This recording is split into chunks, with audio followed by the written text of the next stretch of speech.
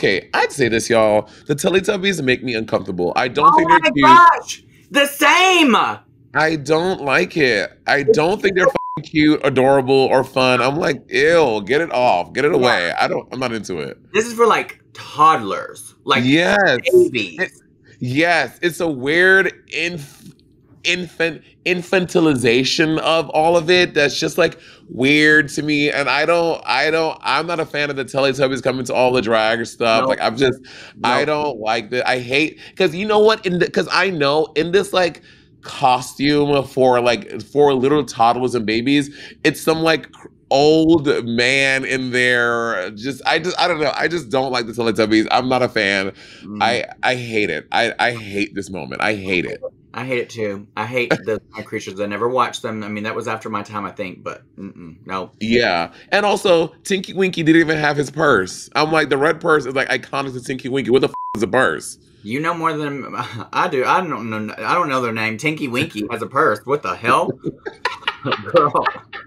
Girl. The whole thing, because the purple Teletubby is a man and he carries a purse. So the conservatives were outraged about this Teletubby because he was gay, and they were like, the Teletubbies have a gay agenda because this man Teletubby is carrying a purse. It was a whole thing. It was wild.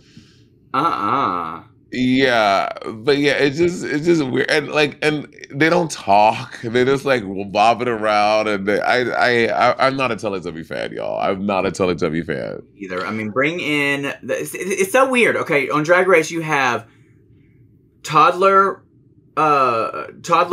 moments like the Teletubbies, and then you have grown-ass hot gay men come out in G-strings. I mean, like, in the same episode. Like,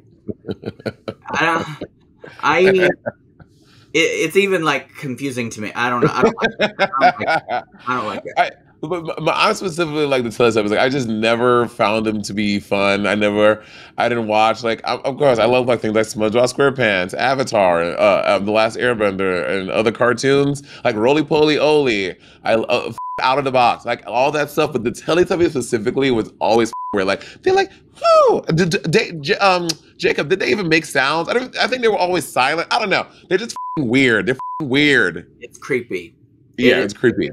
RuPaul in an outfit, and then the Teletubbies, and then Chanel's confused. That editing though was genius. That editing for her, like mouth gaped open, trying to figure out what was happening. Yeah. Chanel's reactions are always good. Chanel is always just like, she's always surprised by everything going on, and I'm really into it. It's good.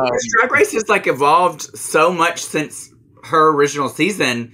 Like, she's probably like, I can't keep up with this. Yes. Imagine being on that pilot season. That was, I think, y'all, the pilot season was shot in the basement of WoW, where they do like Trixie and Katya and all these different shows. Like, it was literally shot like in like a small thing. Like, it was, I cannot imagine what that first season was. Like, it was, I mean, we've all watched it. It's just so bootleg and broke down, and they didn't know what the show would be. So the show has literally like transformed a million times since Chanel was on it. It's kind of wild. The Vaseline filter.